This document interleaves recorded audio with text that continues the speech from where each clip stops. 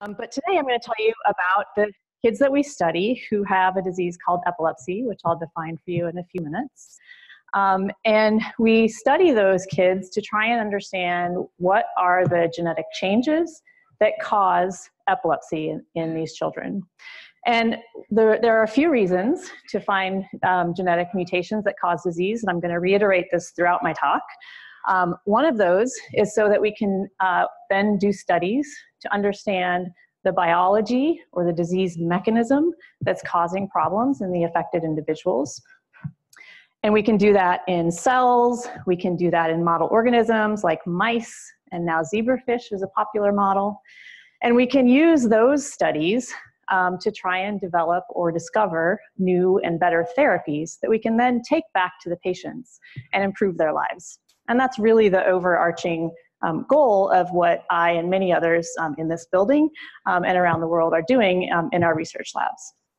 Importantly, I get to work in this space, which is both clinical and research, so seeing the patients that I can then study.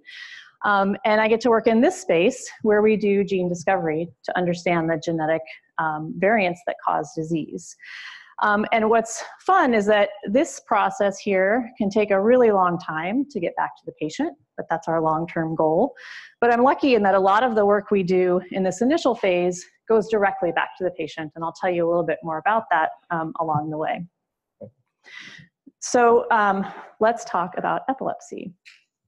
So epilepsy is a neurological disorder. It's actually quite common, and it's characterized or defined by recurrent unprovoked seizures. So if you've had 2 or more seizures in your lifetime without any particular reason for having those seizures, you have a diagnosis of epilepsy. We often use epilepsy and seizures interchangeably, so if I might do that, but really epilepsy is the disease and seizure is part of the disease.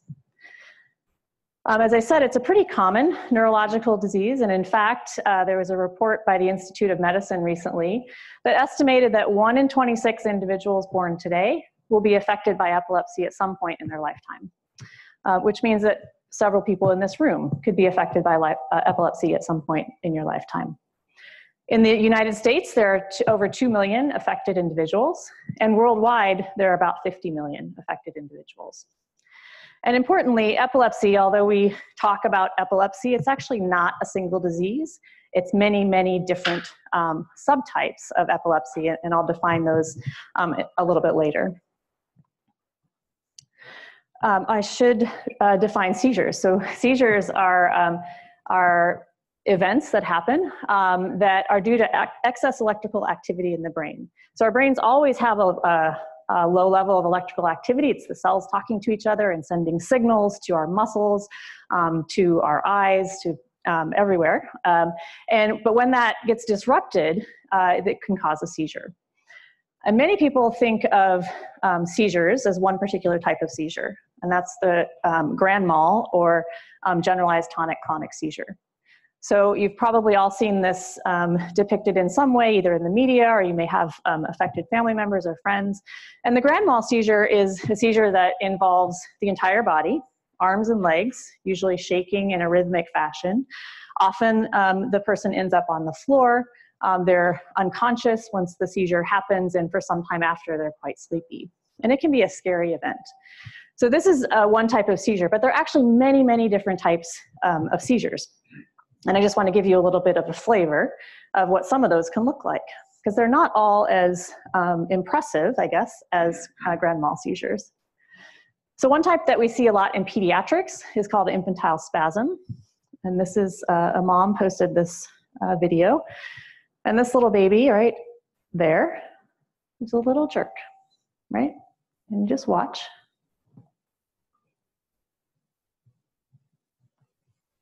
And it happens again. These are called infantile spasms. And they're a particular type of seizure that can occur in infancy, early childhood. They may resolve over time, or they may not. They may develop into additional seizure types in those children. Absence seizures, you may have heard of. These are also, were previously called petit mal seizures. And these are short staring spells. And they often affect kids in elementary school age kids. And they're described as kind of a spacing off right? So the kid is maybe sitting in class and the teacher might call the parent and say, like, your kid is just spacing off all the time. They're not spacing off, they're having a seizure. And those are short, and they eventually come out of it and go right back to what they were doing. There are myoclonic seizures. These are muscle jerks, so they might be an arm or a leg. They're unanticipated because they're a seizure and it's an abnormal activity. It can certainly interfere with daily living. Tonic seizures we see in lots of severe pediatric epilepsies. These are just the tonic part of the tonic-clonic seizure, which means your muscles are stiff and you're just in a very stiff position and you can't do anything. And then another one that I can show you here is called a drop seizure or an atonic, which means no muscle tone. And this is, well, I'll just show you what this is. So this is a little boy. That's a seizure. And watch again. And if I had the video on, his mom's saying, are you okay? She says, are you gonna have any more? And he says, no. And then drop. So these are drop seizures. And you notice he's wearing a helmet. And the reason is that if he were walking down the sidewalk and had one of those seizures, he would drop to the ground. And so kids with atonic seizures or drop seizures are at risk for head injuries. Kids and adults, there are adults with these, which requires them to take extra precautions. So we can measure and actually visualize seizures and electrical activity in the brain with a test called the EEG.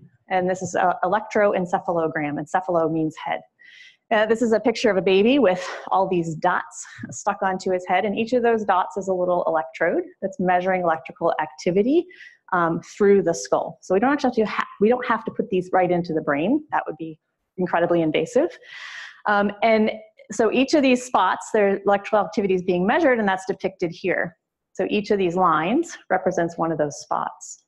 And I'm not a neurologist, so I can't give you a lot of details about what this means, but I think all of us in this room can probably do pattern recognition. So this is a normal EEG. It's kind of a baseline electrical activity.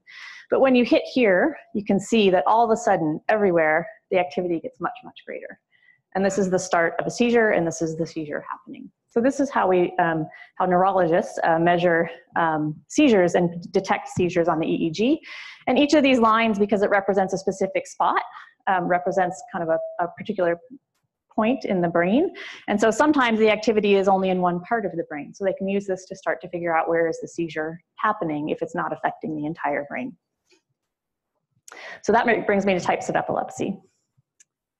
There are several types of epilepsy, and they're characterized generally by the types of seizures that you have, as well as other features like the age of onset, whether you have additional problems like autism or intellectual disability. But the three major types are first, generalized epilepsy. And generalized epilepsy is characterized by seizures that affect the entire brain. And so you can't pinpoint a specific spot where this seizure is happening. And there are several different subtypes of generalized epilepsy. And many of these have their onset in childhood. They respond pretty well to epilepsy medications, so you can control the seizures pretty well. And sometimes you outgrow the seizures over time. And you may have heard of some of these, so childhood absence epilepsy I described earlier, juvenile myoclonic epilepsy, and febrile seizures plus. So I should mention that febrile seizures are also very common in the population. But if you never have another seizure type other than febrile seizures, it doesn't count as epilepsy, because usually that happens just in childhood and then it goes away. But febrile seizures plus means you then have additional seizure types later in life. Focal epilepsy is characterized by seizures where you can pinpoint a spot in the brain where the seizure starts and usually stays. And common forms of focal epilepsy include temporal lobe epilepsy, which you may have heard of. It's one of the most common. But there are other kind of rare familial forms like epilepsy with auditory features. So they hear things when the seizure happens. Frontal lobe epilepsy, this just describes epilepsy where the seizures happen in the front of the brain, for example. And then finally, what I'll spend the most time talking about a little later is something, it's a mouthful, developmental and epileptic encephalopathy. I'll call it DEE, or just severe pediatric epilepsy. And this is the most severe form of epilepsy. It's pretty rare, but it can be devastating. So these kids have seizures that come on either anywhere from the first day of life to 4 or 5 years of age. The seizures are pretty hard to treat, and they often have severe developmental delays associated with that. And these are some different descriptions. So infantile spasms can occur this way. Dravet syndrome is one of the most common and well-characterized syndromes. And these are some others that you may or may not recognize. Yeah, so this is the one we'll focus on later. As you can imagine, epilepsy is a pretty challenging disease to live with. And there are several reasons for that. And these are outlined in the Institute of Medicine report that I mentioned earlier. So you can have challenges at work and school. You can imagine that if your seizures aren't well controlled, you never know when they're going to happen. They could certainly happen in the classroom, at the workplace, and disrupt what you're doing. They can disrupt your learning. Driving limitations. So you can imagine that driving and experience a seizure is not a good thing. Neither is swimming. And so individuals with epilepsy, if they have a seizure, they're not allowed to drive for at least 6 months. You have to be seizure-free in order to get your license back. There has historically been a stigma associated with epilepsy, and in fact, even in the time of Hippocrates, it was referred to as the sacred disease.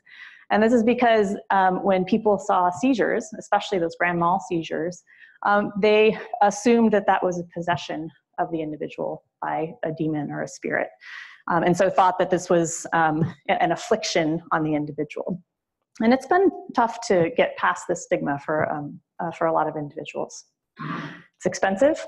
So it costs about $9.6 billion a year in the United States to care for everyone with epilepsy. That includes hospitalizations for bad seizures or just for EEGs, medications, trying different medications, and some patients end up having surgery for their epilepsy. We have about 40 medications that neurologists can try to treat epilepsy. They are variably effective, depends on the person. So they may or may not work well. And these are drugs that obviously affect cells of the brain, and they can have serious side effects. Behavior side effects, they can make you sleepy, they can make you not feel right. So this in and of itself can affect daily living.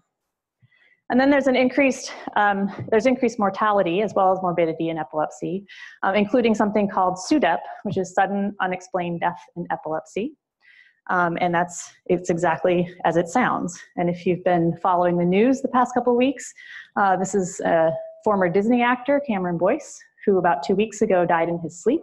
He was 20.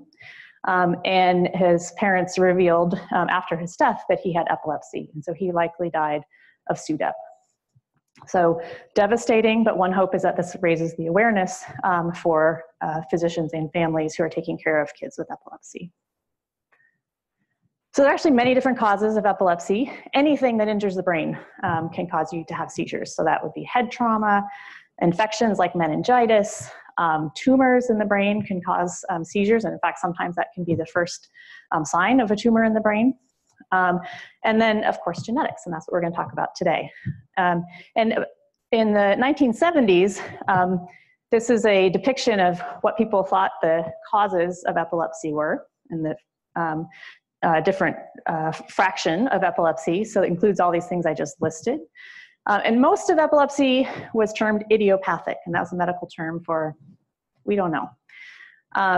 By 2014, with additional advances in various studies, some of which I'll tell you about, it became clear that a lot of that idiopathic or unknown cause of epilepsy is actually due to genetic factors. And I'll talk about some of those today. And in fact, even some of these causes, such as focal epilepsy with lesions, sometimes tumors or strokes, can be due to genetic factors as well. So what's the evidence that epilepsy is genetic at all? Well, a lot of this comes from early studies, particularly of families. So if you, and these were epidemiologic studies. So if you have a sister, a brother, a parent, a child with epilepsy, a first-degree relative, you're more likely to have epilepsy yourself. And in some families, we can see that epilepsy tracks from grandparent to child to grandchild. So really a direct kind of direct genetic evidence here, although these families with really clear inheritance are actually quite rare. You're even more likely if your identical twin has epilepsy. And remember that identical twins have 100% of their DNA is the same. And so if one twin has epilepsy, the other twin has epilepsy, and that tells us it's likely to be genetic. This is a picture of triplets, actually identical triplets, published a few years ago as an example. They all had seizures that came on at about the same age, same type of seizures, and their EEGs looked very similar to one another. So they have a form of genetic epilepsy. And then finally, you might ask, well, why do we care about epilepsy? Why do we need to know what the genetic diagnosis is for epilepsy or any other disease for that matter? I'm biased because I'm a geneticist. I think it's really important. But it is important for a lot of reasons. And the first, not even listed here, is that it provides an answer for the patient and for their family. And you can't underestimate how important that is to families. But it does all these other things too. So once we find a genetic cause, we can tell the patient and their family, this is what life generally looks like for other patients with the same genetic cause. We can talk about recurrence risk. So one of the first or second questions you get asked in pediatrics is, what's the likelihood if I have another child that this will happen again? And so when we know the genetic cause, we can give pretty good estimates about that for families. In some cases, it affects your choice of medications. So in some epilepsies, a particular medication will make the seizures better. And in another genetic cause of epilepsy, that same medication will make the seizures worse. And the last thing you want to do is make seizures worse. It provides research opportunities for families to connect with people like me and other people studying particular genetic epilepsies. And importantly, it also now connects families, and I'll have a slide at the end to kind of show how this is working. So how do we understand the genetics of epilepsy? Well, to do that, we first have to understand a little bit about genetics. So I want to bring everybody up to the same page. So when we talk about our genome is all of the DNA in our cells. And all of our cells have exactly the same DNA. And you can think of that DNA as the instruction units for building our body, for our body properly functioning. And it's similar to like a full set of encyclopedias or a full set of instruction manuals. That DNA is packaged into what we call chromosomes. And every cell in our body has the DNA packaged into 23 pairs of chromosomes. We get one of each pair from our mom and one of each pair from our dad. And we have 23 pairs, so they're numbered 1 through 22. In fact, just like these encyclopedias, 1 through 22. And the 23rd pair determines whether you're male or female. So you can think of each chromosome as equivalent to a volume from the encyclopedia. And then if we go even finer, and we walk along that chromosome and read the A's, C's, G's, and T's of the DNA, we come to sections of the chromosome that are discrete instruction units or genes. And each of those genes encodes a protein that has some function in the cell or in the body. And if we continue our analogy, you can think of that a little bit like reading through an encyclopedia or a book and coming to a particular sentence or paragraph that makes sense to you. It's not quite equivalent because usually a book is written in a single language and you understand everything, but let's pretend this is a foreign language and all of a sudden you come to an English sentence, right? So each of these would be equivalent to a gene or instruction unit. Make sense? Humans have about 20,000 of these instruction units or genes. And each of them has a code, so you've heard of the DNA code, that tells the cell to make a particular protein or building block. Interestingly, the genes, as we walk along the chromosome, only accounts for about 1% of our DNA. The other 99% is probably support structure. Some of it we understand, some of it we don't. But we can't read it in the same way that we can read genes and know exactly what's going to happen. What we do know about genes is that if you have a spelling error or a typo in a gene, it can cause significant problems. Same is true if we go back to our analogy and say, what happens if we change one letter? If you tell your kid to wash the dishes, you're going to get probably a different result than you wanted when you asked them to wash the dishes, right? And that is a single letter change. Some single letter changes don't have quite the same significant impact, right? If you change wash the dishes to wash the dishes, you'll probably get the result you want. The same is true for DNA. So again, this is A's, G's, C's, and T's. This is DNA. And this is a very small part of a gene that's important for red blood cells. And a single letter change in that gene, which is probably actually several thousand bases long, is the mutation for sickle cell anemia. Okay, so single letter change and you have disease. Other single letter changes won't affect the protein so much and you won't have disease. So it's these types of single letter changes that we're interested in looking for to understand the genetic basis of pediatric epilepsies. So what this is equivalent to is sifting through a full set of encyclopedias to look for that one change that changed dishes to fishes, right? So we have to have technology to be able to do that efficiently. And luckily we do. So how do we find the spelling errors in the DNA? We sequence the genes. And by that, I mean we just read the DNA. And this is a small piece of DNA. And this is a sequencing technology that's been around for probably 40 years now. And each of these little peaks, if you can't see, is a different color and represents either a C, a G, a T, or an A. And so this allows us to pick out little pieces of DNA, read the sequence, and find where there are changes, okay? It's very robust technology, but this is fairly low throughput. So you can see that a scientist has to go and kind of read these letters and look for the changes. Luckily, about 10 years ago, a new technology finally came on the scene, actually in part developed by people who work in this building. And we call this high throughput sequencing or next generation sequencing. And what it does is it allows us to sequence millions and millions of pieces of DNA at the same time. And the computer reads for us the sequence of the DNA and spits out the sequence and tells you where the changes are, basically. To give you a sense of the order of magnitude and of effect this has had on our field, this original technology was used to sequence the first human genome. This was back in the 90s. It took about 10 years to sequence that genome, and it cost about $3 billion.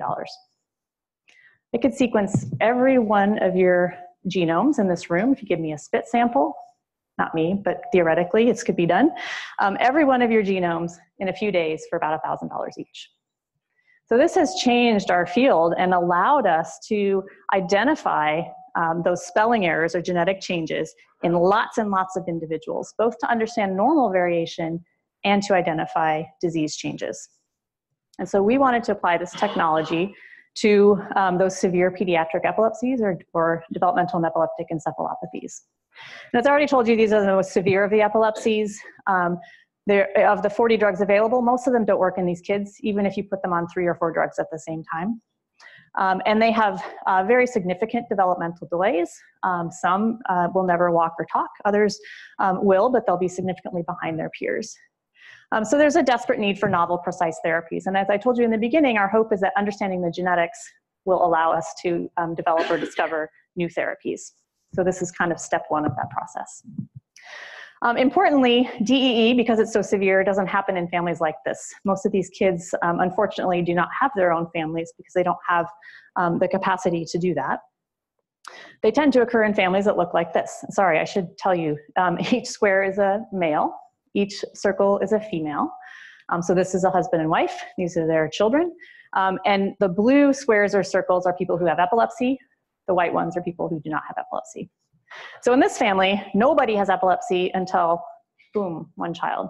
So there's no family history. And in the past, we used to think, well, this must not be genetic, right? It's nowhere in the family. It's out of the blue, so it's sporadic and must be due to something else. But in fact, what we know today is that it is genetic most of the time, but it's a new genetic mutation that happens in the DNA of that child, and neither parent has that genetic change. So it's no genetic change in mom or dad, it only happens in this child and causes disease. So when I started my lab, which was about this era here, 2009-ish, we knew a little bit about the genetics of epilepsy, and there were a handful of genes, so each of these series of letters is a specific gene, where if you had a mutation, you would have epilepsy. The first one was actually discovered in 1995, which is when I started medical school, actually. And they were discovered mainly in families like this, where we could trace it through the family. But only a few of these were responsible for those severe pediatric epilepsies. So our goal, now that we have this new technology, was to look for additional causes of DEE so that we could improve our ability to diagnose kids, so that we could give better genetic counseling to families, and so that eventually, hopefully, we could develop better treatments. So who do we study? Well, I'm lucky enough to have a large number of collaborators, both around the world and here in Seattle. And today in our lab, we have over 1,000 individuals with, we have DNA from over 1,000 individuals who have one of these severe pediatric epilepsies. And often we have the DNA of their parents as well. These come from collaborators that we have in Australia, who I've worked with for about the past 10 years. These are pediatric neurologists who've collected DNA from individuals with epilepsy for years. They come from collaborators at Seattle Children's and the University of Washington, including my own clinic over at Children's. And over the years, we've developed a number of collaborators from around the world who will also occasionally send us patients. And so we wanted to find those genetic changes in these individuals. And so we've used two very similar approaches to do that. The first approach I'll call a candidate gene approach. So this is an educated guess as to what genetic mutations might be causing epilepsy in these kids. So we pick 50 to 100 genes. We say, you know, this gene is important for the function of the brain. We know that for various reasons. We predict that if there's a mutation in this gene, it might cause epilepsy. And so we sequence all 50 to 100 of those genes at one time in 1,200 patients. And then we look for those genetic changes in the kids that we don't see in normal individuals. And importantly, we want to see multiple individuals who have changes in the same gene, because that would make the most sense. And so how do we know if a genetic change is causing disease? This is a really important step in the process. And there's actually a lot more that goes into it, but the basic premise is that a genetic change that causes a really severe, devastating epilepsy should not be seen in healthy people, because we would expect them to have disease. We can read the code of genes, remember? So we want the change that we see to be predicted to mess up the function of the protein. As I just said, we really want to see multiple individuals who have a change in the same gene, because then we start to get more and more evidence that that's an epilepsy gene. And for these severe disorders, we expect that that genetic change is going to be new or de novo in the child. And so often when we first identify a genetic change in an individual, the first thing we do is go back to their parents and sequence that place and that spot in their parents and ask, does either parent have the disease? Because their parents are healthy, and we wouldn't expect that if the parent had the same change, it would be disease causing. More likely, it would be just a variant in the population that's not causing any issues. So we use this approach, and we've sequenced about probably 500 genes, kind of 50 to 100 at a time in our entire population. And we had some really nice early discoveries. And I've just listed some of them here. And the general function of the protein, for those of you who are curious, is listed on the right. The first gene is a gene called CHD2. It accounted for about 1% of our cases, and that may not sound like a lot, but actually is a significant advance, given that we knew very, very little about genes that cause DEE. And importantly, actually now we know that if you sequence kids who have autism or intellectual disability, sometimes this same gene causes that disorder as well. And that's actually true for a lot of epilepsy genes or autism genes or intellectual disability genes. There's a lot of overlap between those conditions. We found another gene called GRIN2A. Importantly, this gene was present in about 10 to 20% of patients with a particular subtype of epilepsy. And for years, people thought that this was an autoimmune epilepsy and would treat it with steroids. And now we know that a significant portion of those patients actually have a genetic cause. It's not autoimmune, it's completely different. And we actually have drugs that are targeted to this glutamate receptor, which is encoded by the gene. So it gives us hope that there might be specific therapies for some of these kids. And we never would have probably tried these drugs without knowing the genetics. And this is just another example, causes another type of epilepsy. And again, as we get finer and finer subtypes, sometimes a specific gene causes a specific subtype. And in total, we've identified over a dozen new genes for epilepsy using this candidate gene or educated guess approach. And as I already said, many of them also cause related conditions. So the second approach we use is actually to sequence all of the genes at once, all 20,000. And when we do this, it's important to remember that the more DNA you sequence, the more changes you're going to find.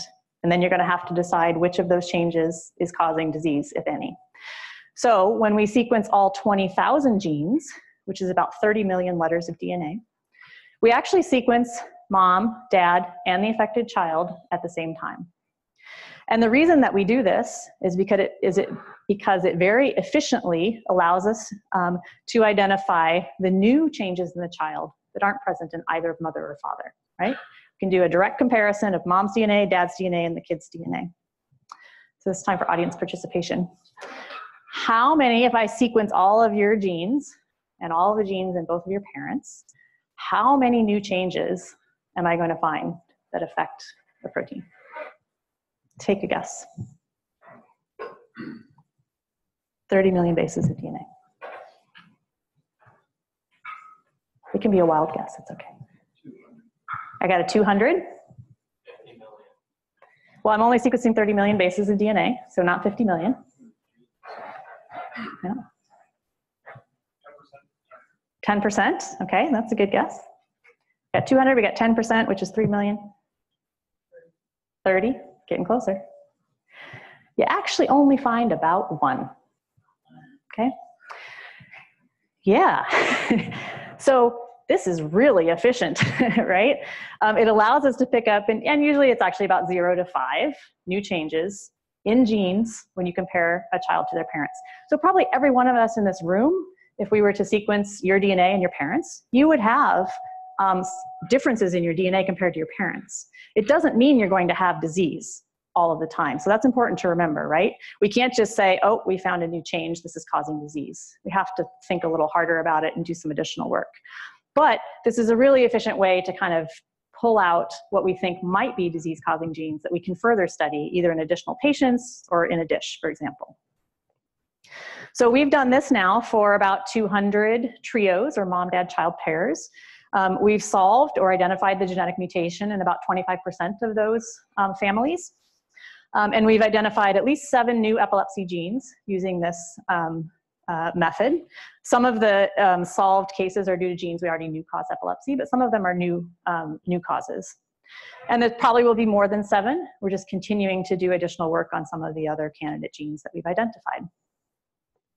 So if we put all of this data together, and this is work just from the patients that we've studied, what I'm showing you here are the genetic causes for the patients in our 1,200 that we've solved, and we've clearly solved a little over 200 patients out of the 1,200.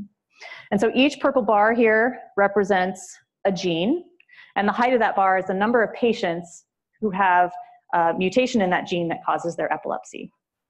So the first thing to notice is that there are a lot of different genes where if you have a damaging mutation, you will have epilepsy.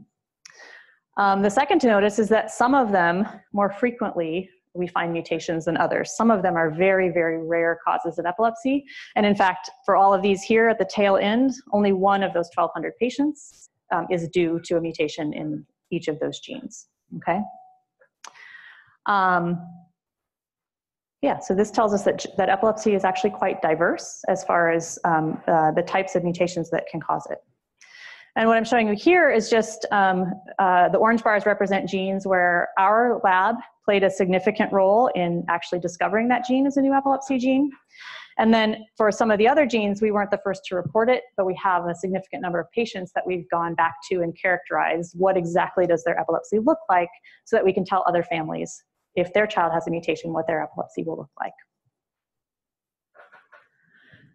So if you remember when I showed you when we started our work about 10 years ago, there were probably a dozen genes here that were known to cause epilepsy. Most of them didn't cause the severe pediatric epilepsy. And it's right about this time that that new sequencing technology came online. So between our work and the work of many other groups doing similar gene discovery projects, this is the rate of gene discovery in the severe pediatric epilepsies. And it's still going up. This ends at 2015, so I need to update it. And again, the red stars represent genes or chromosome regions where our group has played a significant role. But you can see there are many other genes that have been identified. And in total, there are over 70 different genes where if you have a severe genetic change, you will have a severe pediatric epilepsy. And this is all due to the fact that we have better sequencing technology and that we can look for those new changes in children compared to their parents. So how do we use this information? Well, in the clinic, it's actually quite significant. So whereas 10 years ago, we might have tested one gene in a child who came in with a severe epilepsy, and if they had a mutation, great, we said we know the cause, but probably well over 90% of the time, they didn't have a mutation in that gene, and we said we don't know. Today, we can sequence hundreds of genes at once, and the same technology that I just told you about that we use in the research lab, you can now send a clinical test. So if I see a patient in clinic, I can say, please check all of these epilepsy genes for changes to let me know if this child's epilepsy is due to a genetic cause. And today, we can provide a genetic diagnosis for almost 50% of kids who come to clinic who have one of these severe epilepsies. And it was probably a few percent 10 years ago. So this is a huge advance. And as I already told you, this has a huge impact on families and provides all of these improved opportunities for families as well. So what do we do about the other 50% where we haven't found the genetic cause? Well, we still think it's genetic in most of those cases. I think we just haven't been able to identify it. And everything that I've told you about so far is looking at that 1% of DNA that is the genes or instruction units that we're able to read and interpret, right? These red sentences. But our next step actually is to move on in our patients where we have not been able to find a mutation or a genetic cause, and to sequence the entire genome or 100% of the DNA. So to read the entire set of encyclopedias. So I told you we only find one new change if we sequence all the genes. How many new changes do you think we find if we sequence the entire genome? I got to vote for one. Should be a simple math problem. It's closer to 100. It's actually about 60 to 80 new changes in a child compared to their parents if you sequence 100% of the DNA. That's a lot of new changes in each child to consider, especially when we can't really read the language very well. So this is going to take a lot longer for us to understand which of these changes, probably only one in each individual, which of these changes might be causing epilepsy in those kids. So this is an ongoing project in the lab, and if you invite me back in a few years, maybe I'll be able to give you an update on what we found. The other thing we're doing is looking at not sequence changes, but what's called epigenetic changes or modifications to the DNA. So adding something to the DNA, changing its conformation. So this would be equivalent to not changing the spelling, but maybe using all capitals or bold or italics. So it changes the emphasis. So it might change the amount of the gene that's expressed by the cell, for example. This is another ongoing project in the lab. Specifically, we're looking for a modification called methylation, which can turn genes on and off. And so that's another one that will take us a little bit of time to figure out. So what does all this genetics tell us about epilepsy, and how does it help us? This picture here is two brain cells talking to each other. So they're talking through these molecules here. And remember, I told you there's a lot of electrical activity, and when that goes awry, that's how you get a seizure. And early days, when the first genes were discovered, most of them occurred in these kind of channels that let the molecules go in and out to talk to each other, called channels, or neurotransmission. And that was great, but it was a narrow view of what types of processes, if you disrupt them, might cause epilepsy. And what we know now by doing the genetics and finding the genes that cause epilepsy is that there are many different processes in the cell that if you muck them up, they'll cause a disruption of normal brain activity and can cause seizures, intellectual disability, and autism. And some of those are just depicted here. And some of them were quite surprising. So there's a whole class of genes that we've identified, there are actually many more than this now, that actually are responsible for turning other genes on and off. Now we have to figure out, okay, which gene, if I change this one, what genes is it turning on and off that now it's not turning on and off properly that is causing the epilepsy. But importantly, each of these now provides us information and gives us new inroads, I guess, or mechanisms to study to try and develop new therapies for kids who have disruptions in this pathway, for example. Can we find a new drug that might work on their epilepsy compared to the drugs that would work on this epilepsy? But how do we do that? So going from a genetic diagnosis to a precision therapy or precision medicine, term you may have heard recently quite a bit. We can do that in several different ways, some of which I kind of alluded to in the first slide. And I'll just say right now that this is not specific work that's active in my lab right now. It's things we're thinking about, but I'm going to tell you about some exciting things in the field that other people are working on that might make this happen. So we can study cells in a dish. We can study model organisms, like I said. Mice are the classic genetic model organism, but there are many others. There are worms, there are fish, there are fruit flies, and others. And all of these, of course, have genes, and many of their genes are very similar to human genes, and that's why we use them as models. And then now we can use patient cells, and I'll tell you a little bit more about this, and actually do stem cell studies using cells from patients who actually have epilepsy and study their epilepsy specifically.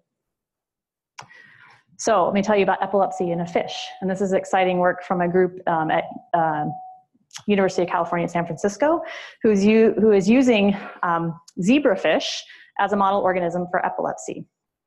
So zebrafish are tiny. They're not actually that big. This is a 96 well plate that we often use in science. It's about this big, has 96 holes in it. And so you can put one fish in each of these wells in its little media and watch it move. And you can actually put cameras under there and watch it automatically. Fish usually don't move that much. They kind of hang out on the sides of the wells. And you can track that. So this is a normal fish. If you take a fish and you create a mutation that causes epilepsy in that fish, some of those fish actually seize. And so this is motion tracking of one of those wells from a fish that's having a seizure. Big difference, right? And so this is something you can automate and actually track in those 96 wells and say, well, these fish are having frequent seizures and they're not normal. That's interesting. What's more interesting is that now that you have this tracking device, you can actually put a drug in the water, and fish absorb the drugs through their skin. So you could put a different drug in each of those wells and look then to see which of those fish who were moving like this now move like this. And so this is a way that we can start to do what we call high throughput screening, or testing many, many different drugs simultaneously to figure out ones that might actually work in people. As you can imagine, it's really hard to go from treating a fish to treating a person. But there are actually at least a couple of drugs now in clinical trials that were identified in a genetic epilepsy fish that treated the fish's epilepsy. And they're now in clinical trials in people.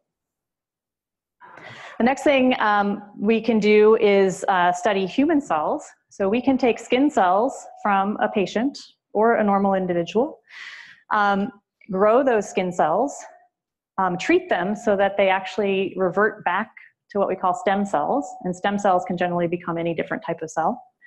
We treat those stem cells then with growth factors that cause them to become brain-like cells or neurons. And we can even let those cells just grow and ball up themselves, and they become little, what we call organoids, that are actually, they're not really mini brains, but that's the term we use. So they're collections of cells that are brain-like cells. And if you take it from a patient who has a genetic epilepsy, all those cells will have the same mutation. And then you can measure electrical activity in those cells, for example, and see abnormal electrical activity. And you can do similar experiments like you did in the fish and treat them with potential drugs that might change this abnormal electrical activity back to normal. So this is technology that we're working with some collaborators at Children's to develop. We've actually grown these little brain organoids in the lab and are working to learn how to measure electrical activity and look at the genes that are expressed in those cells and studies like that. So I hope I've convinced you that the gene discovery process for epilepsy has been a successful one, and I think is important for moving on to do additional studies that will hopefully lead us to the identification of better treatments for our patients with genetic epilepsy. And just to drive the point home, remember that these genetic diagnosis and the discoveries that we've made so far have actually had a significant impact on patients in clinic who come in with a genetic epilepsy. And importantly, these discoveries that are made in the lab move rapidly to the clinic so that we can provide tests for families, give better counseling to families. And as I mentioned at the beginning, I think probably one of the biggest changes I've seen in the past 10 years of doing rare disease research is that we used to wait years for rare diseases. We'd find a patient with a mutation in a gene causing a rare disease. We would have to wait years to find that second patient out there in the world somewhere who also has a mutation in that gene. Social media, the internet, has changed all of that.